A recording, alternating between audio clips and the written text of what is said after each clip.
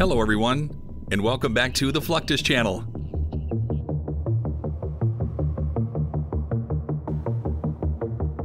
Helicopters play an irreplaceable role in the ranks of the militaries of the world. From carrying troops from and into battle to sling-loading cargo across the battlefield, the heavy-lift helicopter has become indispensable.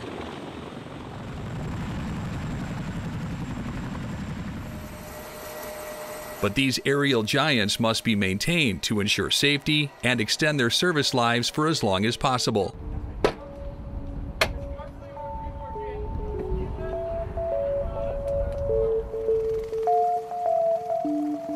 Helicopters like the CH-53 Sea Stallion entered service during the Vietnam War.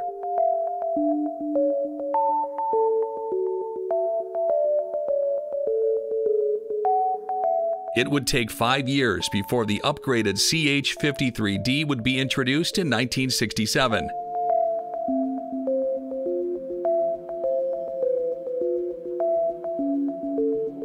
By 1971, the U.S. Marine Corps upgraded to the CH-53E Super Stallion.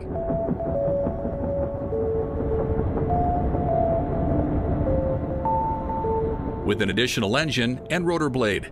Super Stallion was the longest-serving version with minor upgrades until the CH-53K King Stallion was introduced in 2023.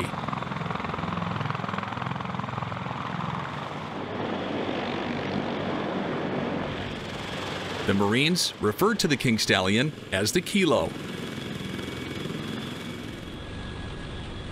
The Kilo feels great compared to the Echo. It does feel different. It's very intuitive. You do have to work less to fly it. It's a lot more systems intensive, but the systems are very easy to use and they're very quick to get used to.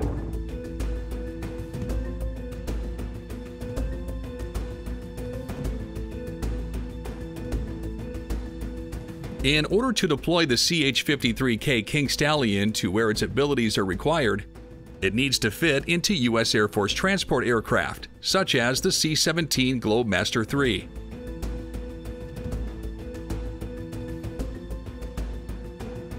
When the CH-53K was developed, Sikorsky, its designer, considered that the King Stallion would have to be air transportable.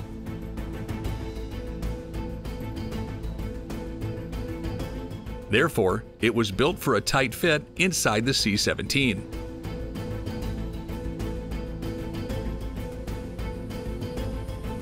Flight engineers still have to remove the rotor from the helicopter and fold its tail before it will fit. At 33,000 pounds, the King Stallion is too heavy to load only manually. Therefore, the loadmaster of the C-17 employs the aircraft's cargo winch.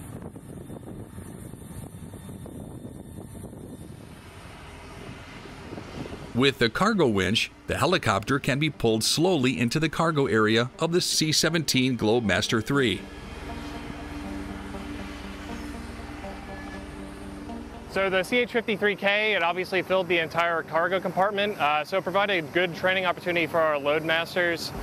So they were able to load very large cargo and also coordinate with the Marine Corps to make sure they were able to safely and quickly load the cargo into the airframe. And then also once we got to Berlin, making sure they coordinated with the user on the ground there. So then that way they were able to safely and offload the cargo there as well.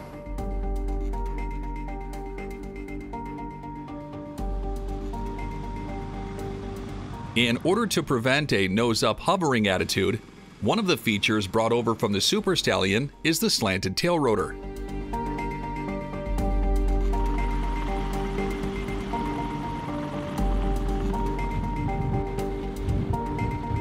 Due to its downward angle, the tail rotor provides some lift, and that cancels the nose-up hover.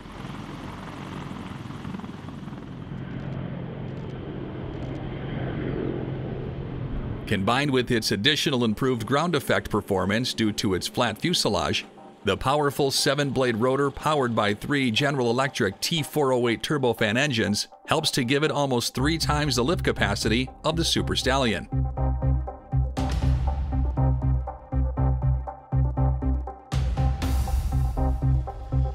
vibration in the rotors is reduced thanks to its composite design.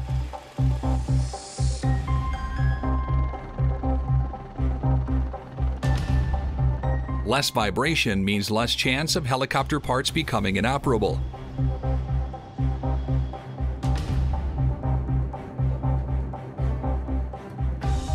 The U.S. Marine Corps provides all of its aircraft with maintenance based on maintenance cycles.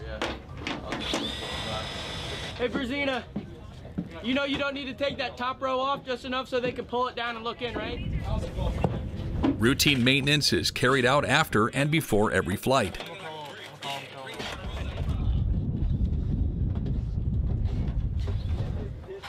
Routine maintenance is the less invasive kind. It's executed by the Aviation Maintenance Marines.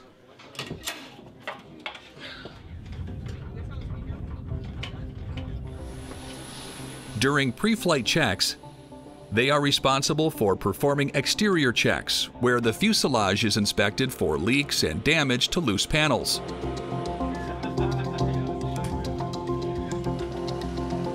Once pre-flights are complete, the crew of the CH-53K takes the aircraft on its required mission. The King Stallion can transport various types of cargo internally, as well as being able to carry external loads.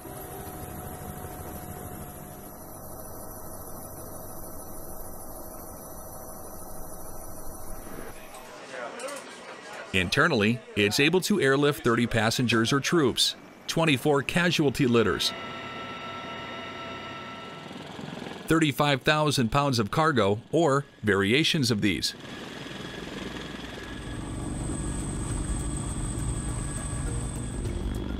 The Kilo is used by the U.S. Marine Corps to perform sling load missions whenever they require large loads to be moved around the battlefield.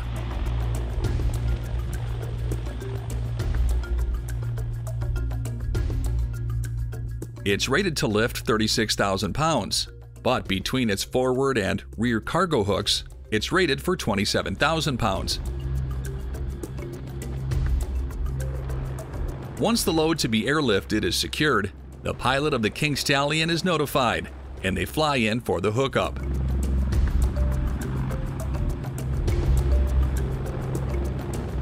Helicopter support teams, or HSTs, are utilized by the Marines to prepare and control sling loads from the ground.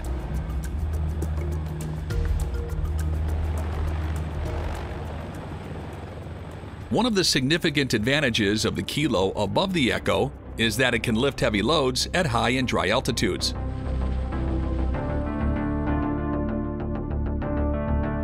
It lifts loads without a significant decrease in the amount of power available.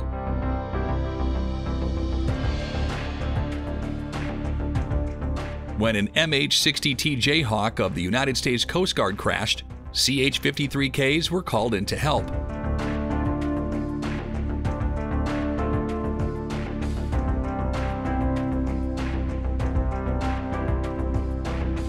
Despite the high and dry altitude of 12,000 feet, the Kilo is more than capable of lifting the Jayhawk.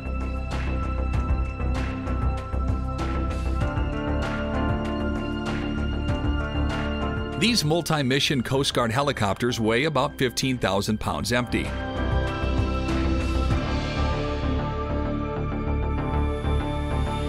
In general, Marines give positive feedback after their first experience flying in the CH-53K.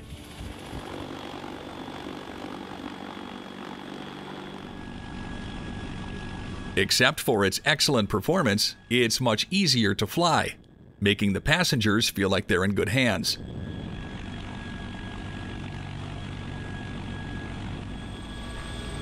Its crew consists of a pilot, a co-pilot, and a combination of crew chief and door gunners.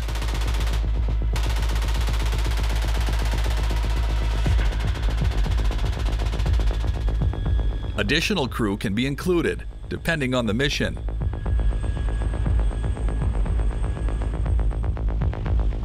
The crew in the crew cabin also assist the pilots by providing extra eyes for any possible obstructions during landings and takeoffs.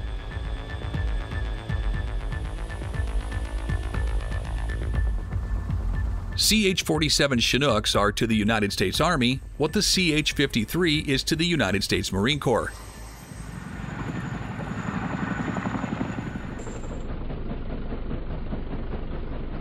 These tandem rotor aircraft were delivered to the U.S. Army in the same year as the Marines received the CH-53.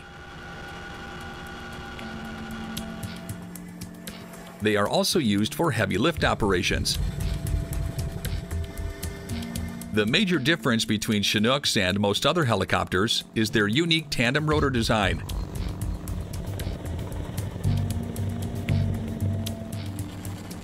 Which provides them with more inherent stability.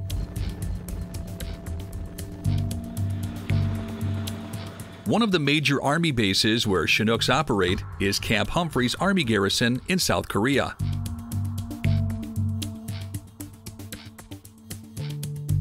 Desiderio Army Airfield, the busiest U.S. Army airfield in Asia, is located at Camp Humphreys and has an 8,124-foot runway.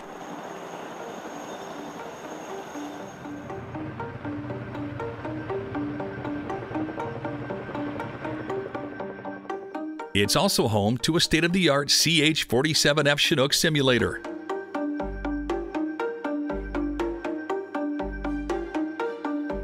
Saving the U.S. taxpayer more than $11,000 per hour and providing high-quality training to Chinook crews.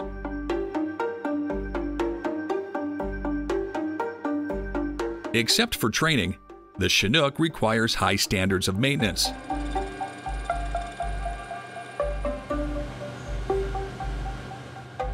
Phased maintenance for the CH-47 Chinook is a systematic approach to preventative and corrective maintenance.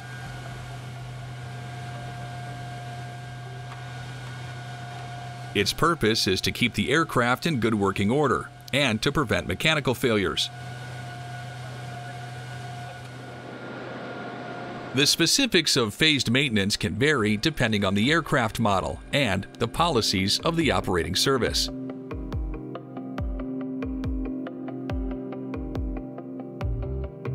Phased maintenance is typically performed in accordance with flight hours.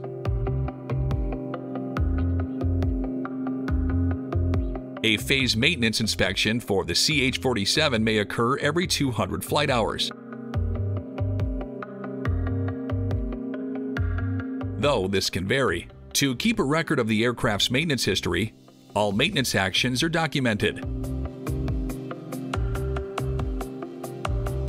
This can help identify recurring issues, track component lifespan, and ensure all necessary maintenance is completed.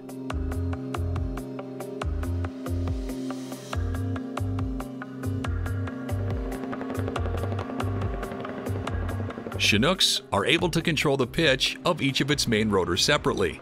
This enables the helicopter to land with its rear wheels first.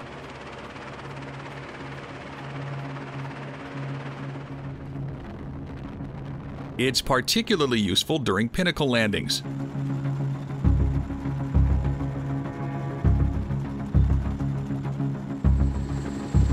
Pinnacle landings are where the rear wheels touch down on a hill or pinnacle, and the front wheels remain airborne until loading or unloading has been completed.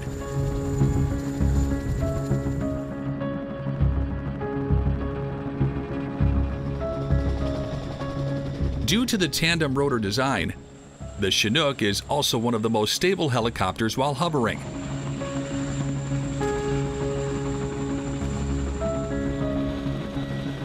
Making it ideal for cargo slinging, fast roping, and similar missions.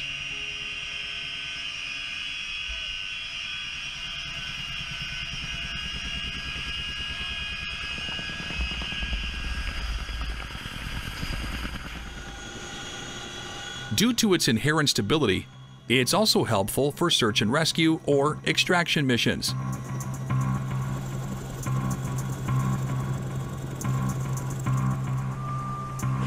In icy conditions, skids can be added to the CH-47 landing gear to prevent sinking into deep snow.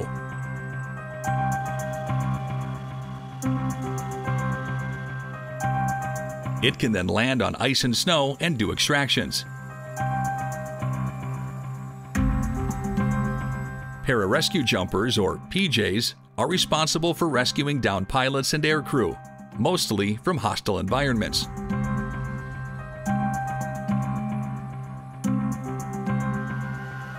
Chinooks are able to extract soldiers, PJs, special forces, and other personnel of importance.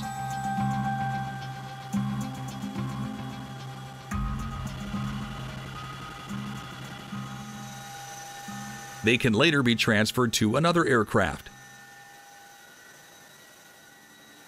such as an HC-130J Combat King II.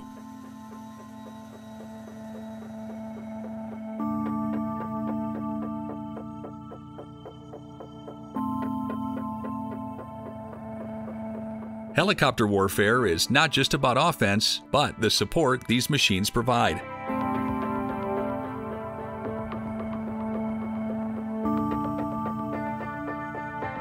Helicopters such as the CH-53K King Stallion and CH-47F Chinook provide support that is indispensable to a modern conventional military force.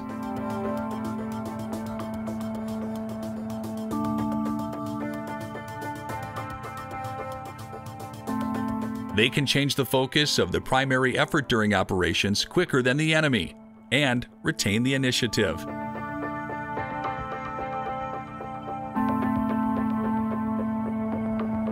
That's the end of this video. I hope you enjoyed it. Make sure to subscribe to this channel so you don't miss any of our new content. See you next time.